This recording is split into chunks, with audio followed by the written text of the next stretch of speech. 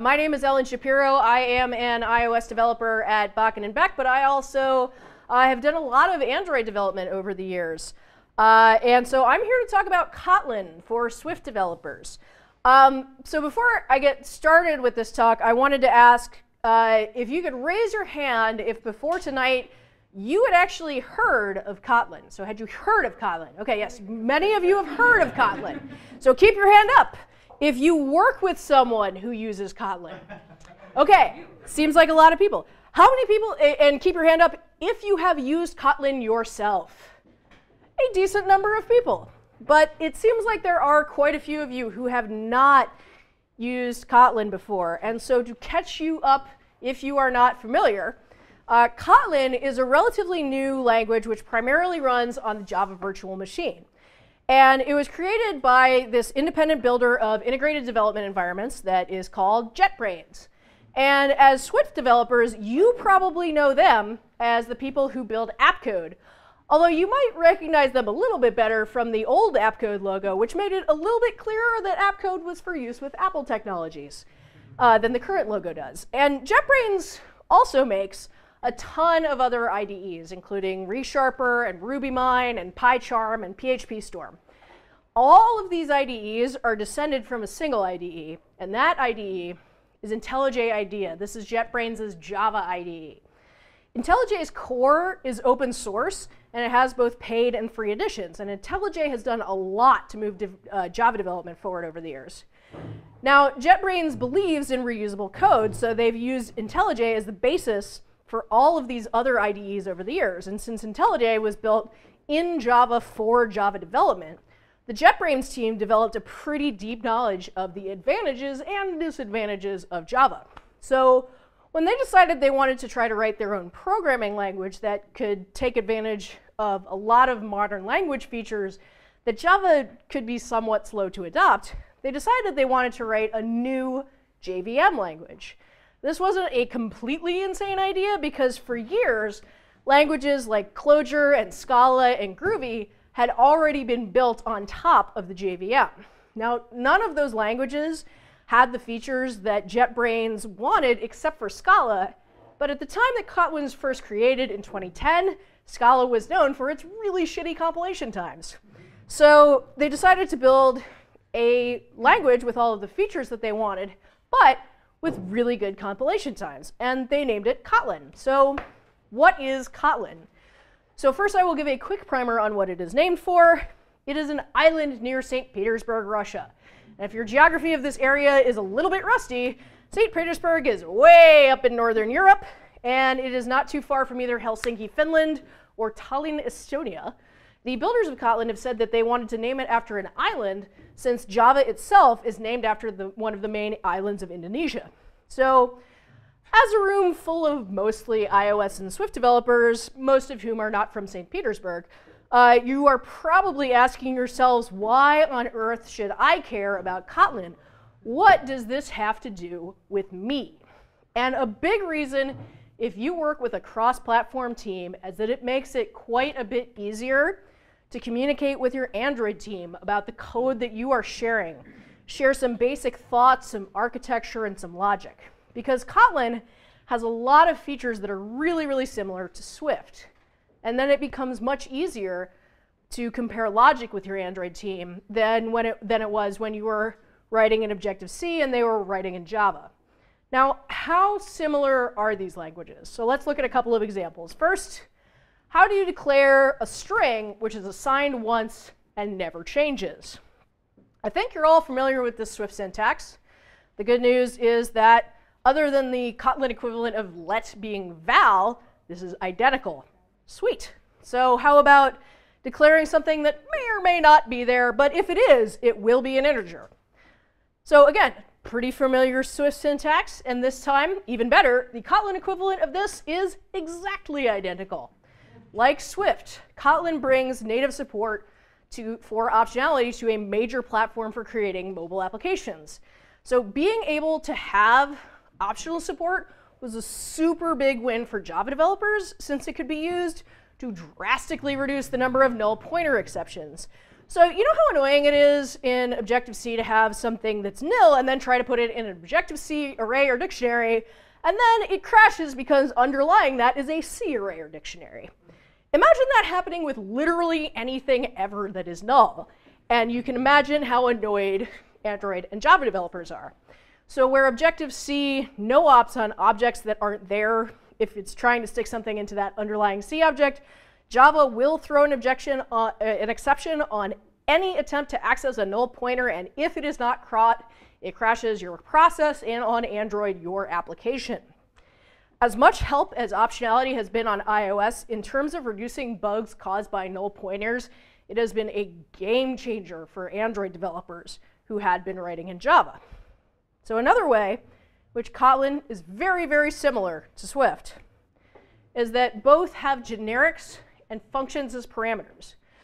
So Java already had generics, so in this case, Kotlin is just maintaining an existing piece of functionality. But being able to pass functions as parameters to another function is new, unless you do some really, really interesting stuff. So in Swift, you can use generics to say you want to apply a function to anything, and it can be used pretty easily by passing in both the thing you want to apply the function to and the function itself in the same method. In Kotlin, generics are even more powerful because you're able to actually create an extension function, which is similar to a Swift extension, on a generic type. So now you can call this on any type and apply any function designed to return any other type. And this language feature allows the use of some of the same major collection methods like map, filter, and reduce.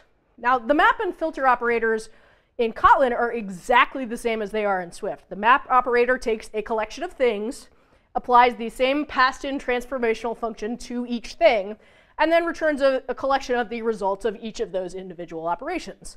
The filter operator checks each thing in the collection against the same passed-in Boolean function, and then returns a collection of anything for which that Boolean returned true.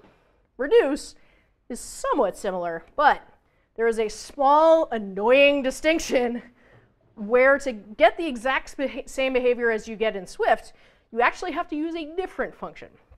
So in Swift, when you reduce the contents of a collection, it applies whatever function is passed in by taking the accumulator, the start value of which is passed in as the first parameter of the reduce operator. Although I have to admit, I really hate this syntax for this kind of function.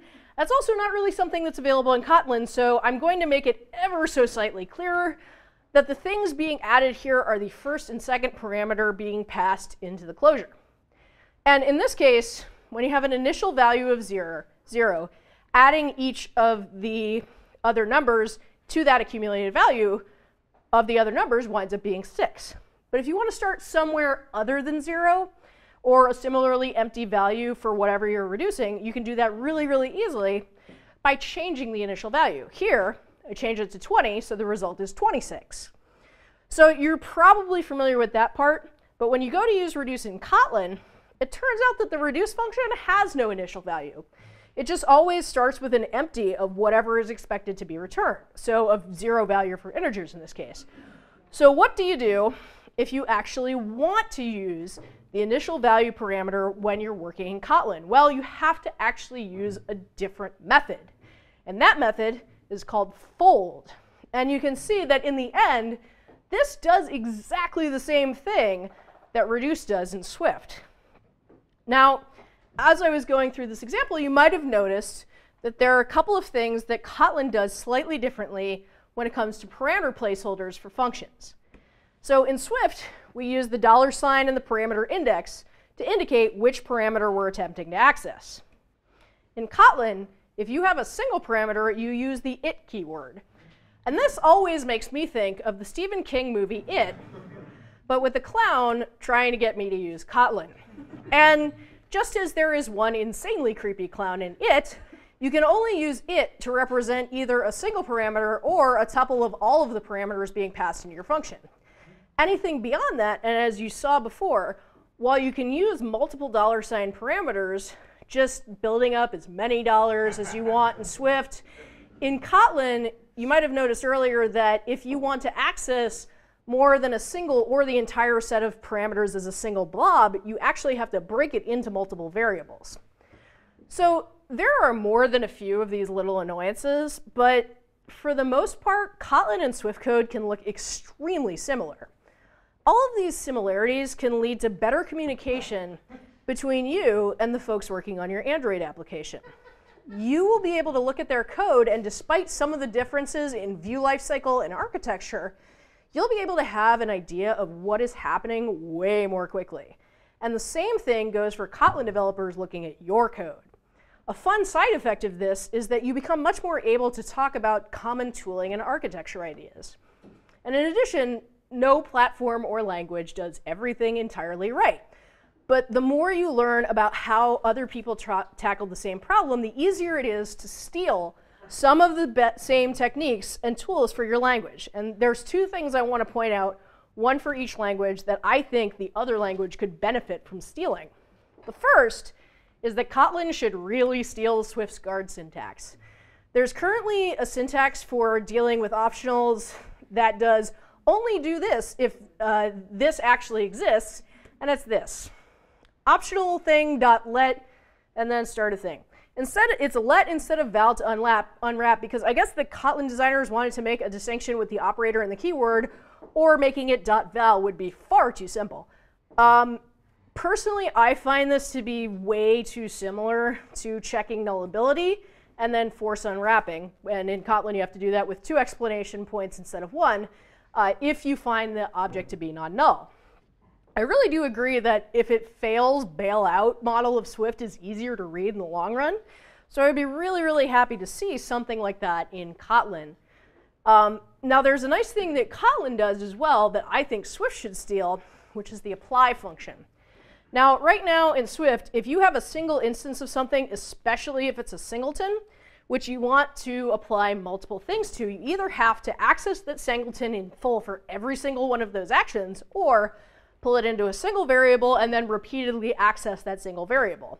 What the apply function in Kotlin, as I propose it be stolen by Swift, would allow you to do is set values in a single closure on the given type. It's a little bit of an adjustment reading things this way, but once you make the adjustment, it can actually be really, really, really helpful. So what if all of this sounds really good, but you do not want to deal with Java? So good news, you have a few options. Kotlin already has functionality that allows it to be cross-compiled into JavaScript. The idea is somewhat similar to TypeScript. Shout out to the framework folks. In that you want type safety without necessarily having to give up the wide array of libraries that you can take advantage of in JavaScript. But the thing that may be more interest to all of you as Swift and iOS developers is something called Kotlin Native. Kotlin Native is an experimental program that is currently in early access preview. So this is the functional equivalent of an alpha release, but it sounds way cooler. The Kotlin Native program allows Kotlin code to be compiled using LLVM into machine code. And if that sounds familiar, that is because LLVM is the same compiler that is used by Swift. And it was built as the graduate thesis of some dude named Chris Lattner, who you may better know as the inventor of Swift. Fun fact, Lattner's doctoral thesis wasn't LLVM, it was his master's thesis. Every time I am reminded of this fact, I feel about 5 years older. Anyway, what it means is that LLVM is being used to compile Kotlin. And the compiled code can run directly on various processor architectures without the need for a virtual machine. And what that means is theoretically, code compiled from Kotlin could be optimized for particular architectures in ways that are just not possible for the JVM. And because a ton of architectures are actually supported out of the box by LLVM, that means that Kotlin Native can also support a lot out of the box. While they don't support everything that LLVM supports, the list of supported programs for what is essentially an experimental alpha release is pretty impressive and points to the long-term ambition of Kotlin Native. Clearly, JetBrains wants to turn Kotlin into a language which allows for shared modules across many different kinds of architecture. So to help facilitate doing this, JetBrains built a plugin and a build system for IntelliJ and Android Studio, which helps abstract away a lot of the inconveniences of making all of this work. They named it Conan with a K, just like Kotlin, because they really like consistent branding. And when you go through some of the setup process for building the binaries you need to run, you'll get a pretty good idea that this is still something that is still in an experimental phase. And warning, important, the library format is unstable now. It can change with any new git commit come out without warning. When you are working with any fairly new tool, you usually want to look at the documentation for how to use it. Unfortunately, Kotlin native's documentation is sometimes non-existent, sometimes well updated, and sometimes super outdated. It is often really, really hard to tell without a lot of trial and error which is the case for any given subset of the code. I can tell you that the setting up from scratch portion of this is very poorly documented at the moment, since there are a large number of pieces of the puzzle that you basically have to find through trial and error. Personally, I'm still in the error portion of this process. So bear in mind that while this is a technology with a ton of potential, it's really not ready to use in production unless you're willing to take a huge, huge risk. But one thing that in the long term Kotlin native means is that despite everything I said earlier about Kotlin being born on the Java virtual machine, now you can choose whether or not you want to use Kotlin with or without Java. I suspect that most of you, given the opportunity, would choose without. So if all of this has gotten you interested in working with Kotlin, there are a few places that you can get started. The first is an online sandbox called trykotlinlang.org. And what it allows you to do is create some super, super simple Kotlin code in a website. And then it lets you mess around with it and see a little bit about how your changes will change the output. And this is completely in a website. You don't have to download a single thing in order to get this to work. If you've managed enough to commit to downloading either IntelliJ or Android Studio, both of which at least have a free version, you can try the EDU Tools plugin. You install it through your IDE, and it gets special treatment since it's a plugin created and maintained by JetBrains. Once it's installed, you can download a course called Kotlin Koans, which gives you some challenges you can use to teach yourself Kotlin. And it's really, really great because it's baked into your IDE. You don't have to worry about the internet being flaky to see if something actually works. And having the ability to just randomly mess around with this stuff is super, super fun, and it encourages you to explore. And for now, we've come to the obligatory summary slide. Previously, I had less space than usual because most of this had to be translated into Japanese because I originally gave this talk in Tokyo. But now, hey, we don't have to translate it into Japanese. We'll still keep it simple. Kotlin allows you to be friendlier with your Android team, sharing your joys and your triumphs along with your frustration and your tribulations. And while Kotlin native is super cool, it's not quite ready to be used in the real world. I am really, really, really excited to see what it says about the future of Kotlin as a language which could potentially be independent of the JVM. In the end, my advice boils down to one thing: give Kotlin a try. Since, this is a Swift and iOS meetup, I must pay homage to Steve Jobs and announce there's one more thing, which naturally is a shameless plug. I have done a ton of writing for raywenderlich.com in the past for iOS stuff, but if you are interested in learning more about Kotlin, you'll be happy to hear that the tutorial team is branching out. And we have 2 new books out with tons and tons and tons of Kotlin. When it's finished, it is officially released. It is called Android Apprentice. I was one of the tech editors on that. You can learn how to build a number of increasingly complex Android applications. It's pretty fun. The other, Kotlin Apprentice, is in early access preview, and I am one of the authors on it, which means I am probably going to be working on one of my chapters on the way back to Nijmegen.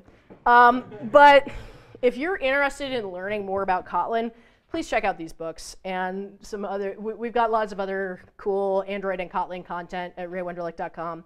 Have a look when you have a chance.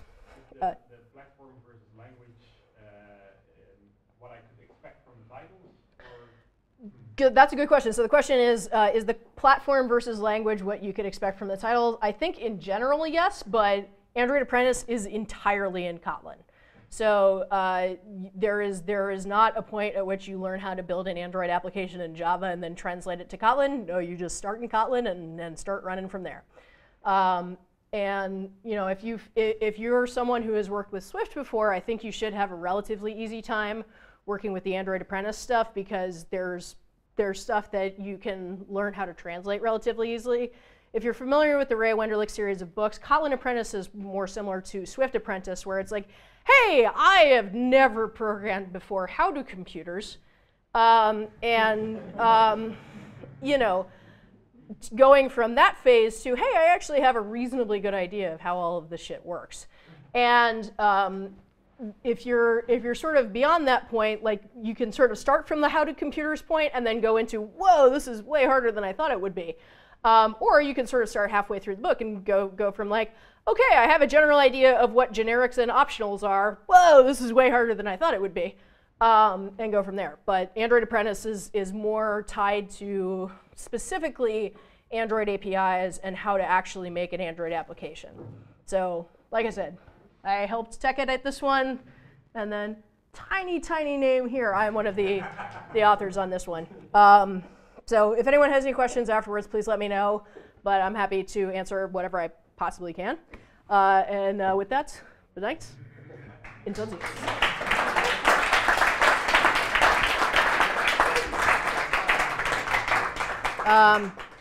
And I'll put my slides up. I've got some links to assorted documentation about what's going on with Kotlin.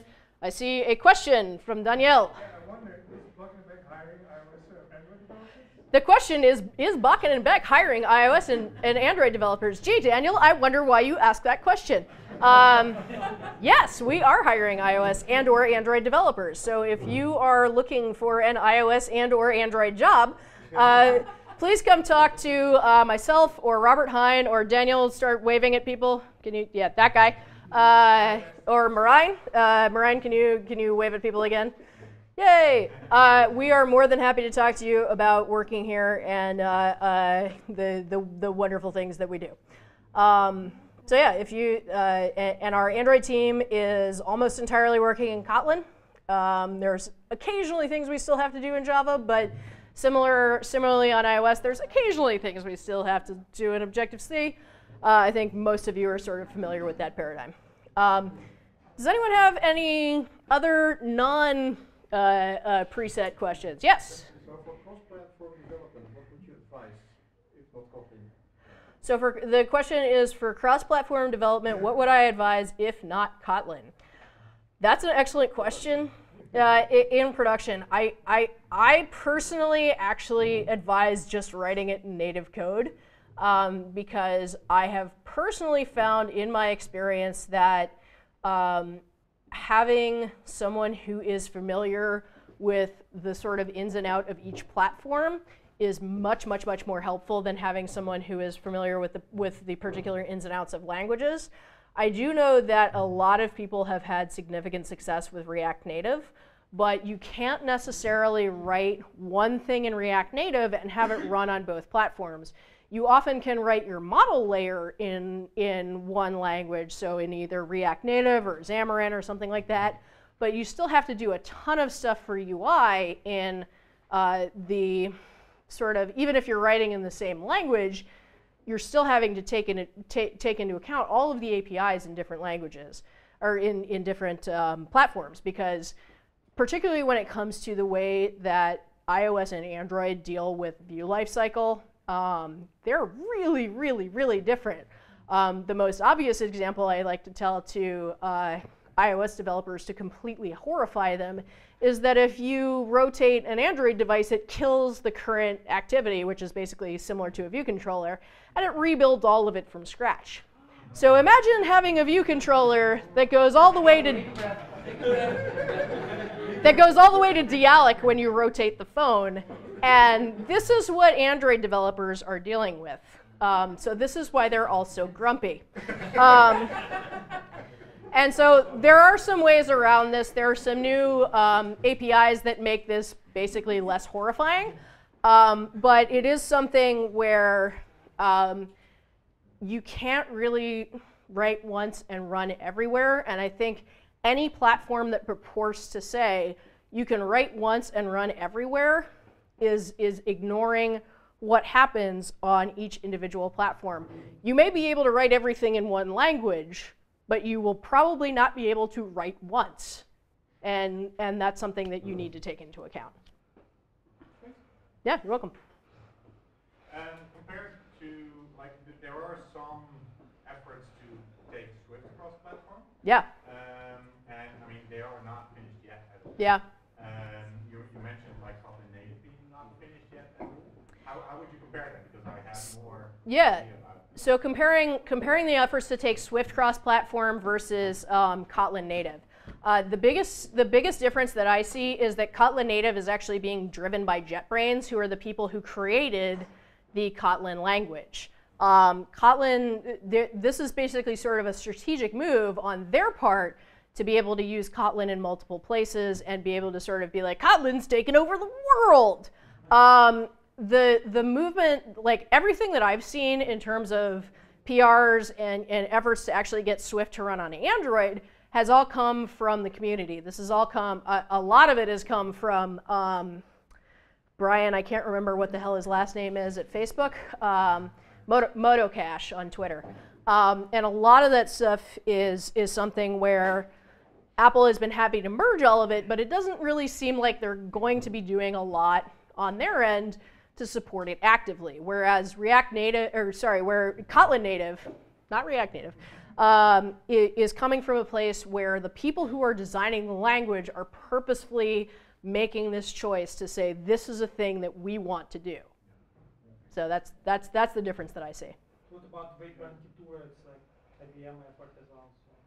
So the question is, what about Vapor versus Kitura? Is it IBM versus sort of a more independent group of developers? I actually see that as a little bit of a different thing, just because they're not working at a language level, they're working at a server level. And this is something where you can set up a server in any language that you want. You can write it in Node, or you can, like, I don't know, you could probably write it in BASIC if you really felt like it. But you know, it's something where this is something where the question is not what platform am I using to create my server, it's what language am I using to write everything. And that's where I see the difference. You've had a question. Two small related questions. The first one is, which one is older? Which of the two languages? And the second is it a coincidence that that's similar? Yeah. So the first question is, which one is older? And I actually don't know the answer to that. They sort of came together around the same time. So I believe I saw a hand go up and say Swift. A year or more. Yeah. So I know that Swift, when they open sourced it, they showed every single commit that had ever happened to Swift, which was not something I was expecting Apple to do. But it started in late 2010, if I recall correctly. And then 2011 is around when Kotlin started as sort of an internal project at JetBrains. Run the second question by me one more time, because I have a coincidence that they're that similar. Is it a coincidence that they are that similar? I would say no. I think they're both heavily influenced by a couple of different languages. The first is Haskell, which is not necessarily something that a lot of people who are outside of either Mozilla or academic development wind up using, but it's a highly influential functional language, and the ability to pass a function as a parameter allows some ways of sort of composing code that are not really possible in languages that don't really allow that. And so that's something that I think highly influenced both of them. I think Go also influenced both of them a bit. I think the fact that, you know, as you were getting to 2010 and 2011, especially when you're working on mobile operating systems, people are realizing, like, oh, if something isn't there that I think is going to be there, it fucks everything up. Why shouldn't I know when I'm writing something whether or not I think it's going to be there. And that's something that I think has influenced both languages pretty heavily. And that's something that, obviously there's been tons and tons and tons of research around this in computer science, but I think it's something where one of the things that I've seen actually pushes research into the realm of sort of everyday use is when people identify, oh, this thing that all these researchers have been talking about, this actually has day-to-day application for what I'm working on.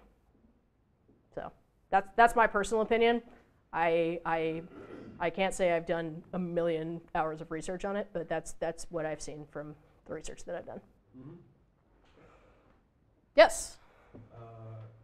If I know it correct, you can use Kotlin native in iOS projects, right? Yes, in theory, you should be able to use Kotlin native in iOS projects. Actually, the Kotlin Conf app for last year that was written for iOS was written with Kotlin native. I tried to compile it, it did not work. It's something where this is where the lack of documentation on Kotlin native is kind of a pain in the ass, because you're like, okay, I know you made this work somehow. Why can't I make this work? And it is something where I think as they get it beyond an alpha program into beta and into a final release, you'll get a more repeatable build process that allows you to actually say, hey, I can take this language and I can have it talk to all of these iOS APIs without this sort of insanity that you have to do right now. And Do you know in theory if it works, which runtime Kotlin uses in this case? Because it doesn't use its own runtime. It should use Objective-C runtime or Swift runtime. I believe it uses the Objective-C runtime. So the question is, does it use the Objective-C or Swift runtime? My understanding is that it uses the Objective-C runtime, just because of basically Swift not necessarily being ABI stable.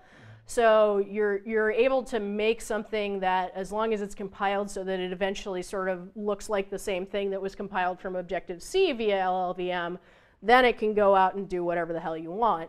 Versus if you were working on something that was compiled by Swift into LLVM, in theory that's still supposed to work the same way, but in practice, this is why you have to include the Swift binary in every application that you have until we actually get ABI stability.